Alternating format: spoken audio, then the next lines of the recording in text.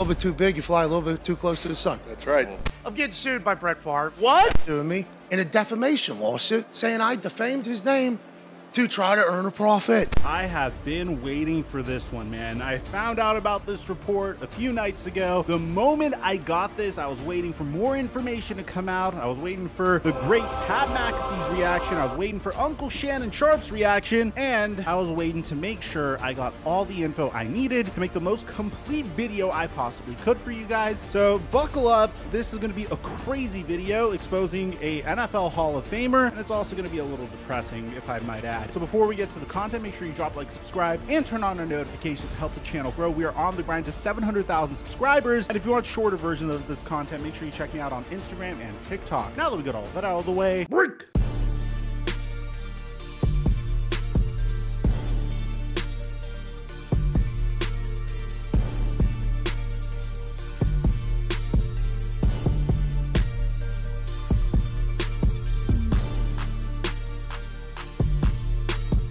Usually when this happens, we all make bank. PrizePicks is hooking us up for the Super Bowl with a free square from Patrick Mahomes, which means Mahomes just needs one passing yard in order for his square to convert. So all you have to do if you want to join is go to the link in the description down below, download PrizePicks, and use my promo code Mikerophone so they can match up to $100 of your deposit. And once you're done with that, make these picks. Obviously, you should go with the Patrick Mahomes 0.5 passing yards and click more. Once you're done with that, one of my sleepers is going to be Kenneth Gainwell, who has been a monster throughout the playoffs for the Philadelphia Eagles, and he just needs to get higher than 21.5 rush yards. So we're going to click more there. And if Kenneth Gainwell gets more than 21.5 rush yards, you could 3x your money. Now, if you feel really good about this, you could also add Travis Kelce scoring 1 touchdown. And if both of these hit, you 5x your money. I play PrizePicks each and every day, and I post my picks to my story on Instagram.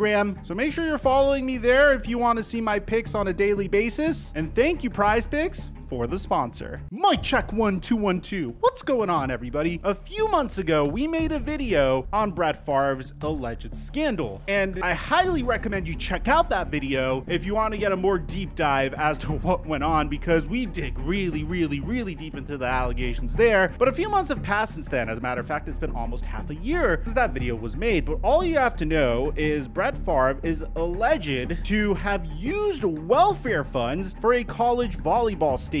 Favre allegedly coordinated with state officials to direct $5 million meant to help residents of Mississippi towards funding a volleyball stadium at the University of Southern Mississippi. And here's the thing, there are text messages that verify all of this. I mean, here's a highlight. Brett Favre actually said this in one of his messages, stating, "If you were to pay me, is there any way the media can find out where it came from and how much?" Nancy knew. No, we never really have had that information publicized. I understand you being uneasy about that, though. Let's see what happens on Monday with the conversation with some of the folks at Southern. Maybe it will click with them, hopefully. Yeah, so it doesn't seem like Brett Favre understands that he's doing something horrible or wrong, or it doesn't appear that Brett Favre knows that he's stealing in order to get a volleyball stadium built. And you can see this actually works out. Brett Favre says, "Okay, thanks." Nancy News says, "Wow, just got off the phone with Phil Bryant. He's on board with us. We will get this done." Awesome. I needed to hear that for sure. Yeah, it doesn't seem like there's some evidence that Brett Favre did some shady shit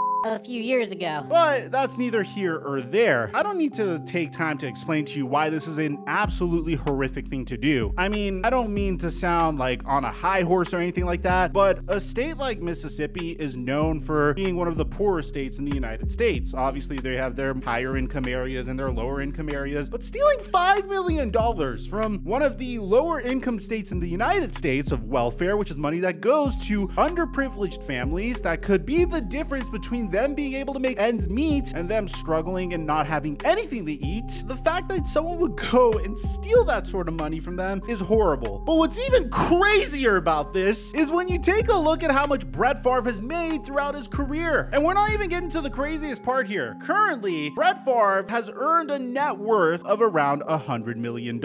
And that's before we even get to his direct salary in the NFL, which is $140 million alone. As a matter of fact, according according to ABC News, Brett Favre is actually the NFL's first $100 million man, which makes a lot of sense if you want to compare those contracts to contracts of now. It makes a lot of sense. And then you also consider the fact that he's played in the NFL a very long time. We've made a video on how many times he's come out of retirement and went into retirement. So he's played more football than the average quarterback would. And when you don't think that's enough money, you also realize that Brett Favre is one of those athletes that doesn't turn down a bag. He promotes everything that is thrown his way, from Wrangler jeans to Remington to Sears to Prilosec to Sensodyne, MasterCard, and Hyundai. Brett Favre has a lot of endorsements. The whole point of this being that the fact that he would go out of his way to steal $5 million in welfare funding just to build a volleyball stadium is insane. I'm sorry. Like, I've said this to my friend Jamari, who was covering the Logan Paul scandal, which I should have done on the Flight Mike TV channel, but sports have been keeping us very busy on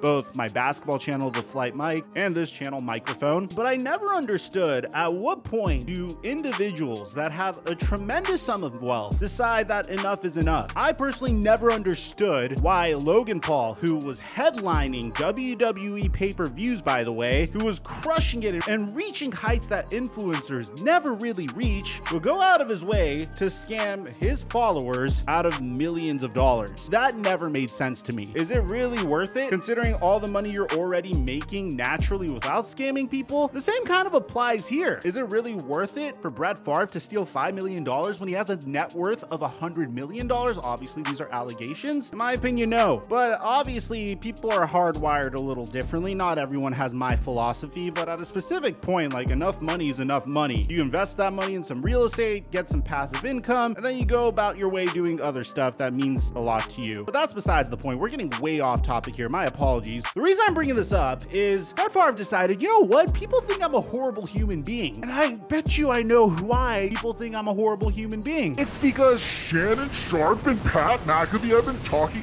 about me. Yeah, that's why people don't like me anymore. It has nothing to do with the fact that there's text messages that have leaked to the public about my alleged welfare scandal. It's the fact that two very mainstream media sports show hosts have been talking about me. So what does he do? Well, Brett Favre decided that he's filing a lawsuit against Shannon Sharpe, Pat McAfee, and a state auditor for defamation in the wake of the welfare scheme. This to me is hysterical. I mean, this is the equivalent of Logan Paul looking at CoffeeZilla and saying, you know what? I'm gonna sue you for exposing me here. Because that's exactly what Brett Favre is doing. And the funny thing is, it's not even Pat McAfee and Shannon Sharpe that did anything to expose him. They're sports commentators. They're supposed to talk about this type of stuff. And that's what makes it so sad at this point. We do have Pat McAfee's reaction and the state auditor's reaction and Shannon Sharpe's reaction. So let's start with the state auditor. Upon learning of this, the state auditor had this to say. According to Tony Snell, who says, breaking, Brett Favre sues Shannon Sharpe, Pat McAfee, and Mississippi auditor Shad White for defamation on Favre's alleged welfare fraud. White's reply, instead of paying New York litigators, he'd be better off fully repaying the amount of welfare funds he owes the state. That's the crazy part about this. He's about to sink in a ton of money trying to sue Pat McAfee, Shannon Sharpe, and Shad White. And the funny thing is, like, I understand we look at Pat McAfee with his jean shorts and his tank top thinking, okay, this is just a relatable sports bro. Pat McAfee and Shannon Sharpe are flush with cash. They could make Brett Favre bleed dry if they really wanted to engage in this war. Brett Favre is probably seeking a settlement. And is he gonna get that settlement? Well, let's take a look at what Shannon Sharpe's response is. Shannon Sharpe tweeted out saying, some people have become really weird looking for paydays. And then he quote tweeted a video. And wait, what? Here's the video that Shannon Sharpe quote tweeted. Bro, really? Yeah. Why? Why not?